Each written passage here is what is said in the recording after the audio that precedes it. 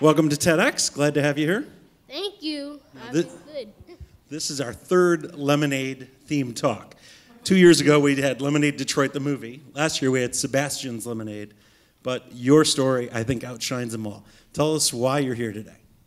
Well, I'm here today because, I wanted to tell you guys about how I did the lemonade stand and to inspire you guys about that you can do big things even though you're small.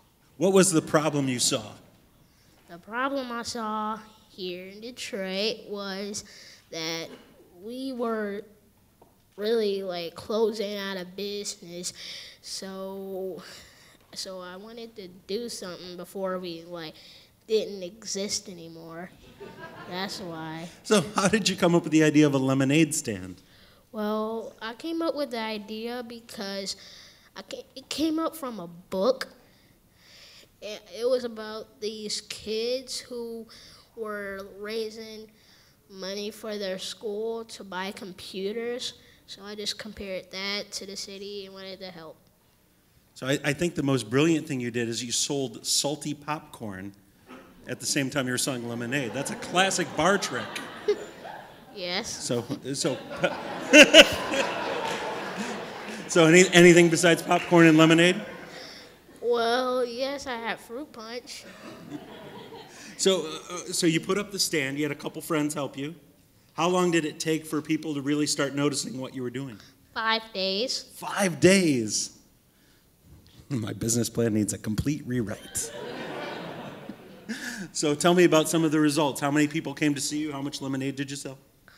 I don't know how much people came because it was over flooding with people.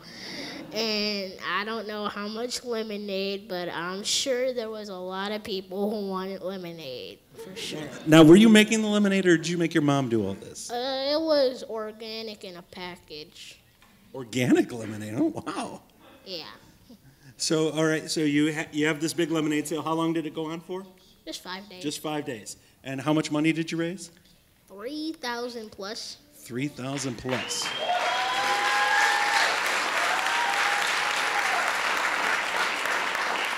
So then what did you do with the money you raised?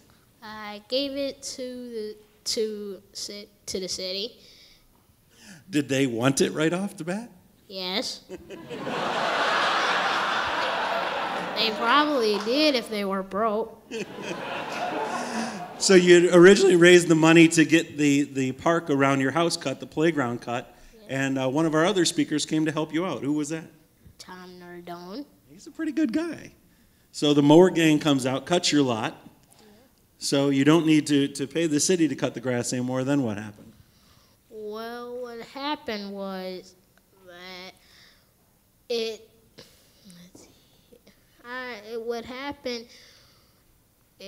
they cut the grass and it was nice, and now we can play in the parks better, so we won't have to stump in the grass while we're playing tag or something.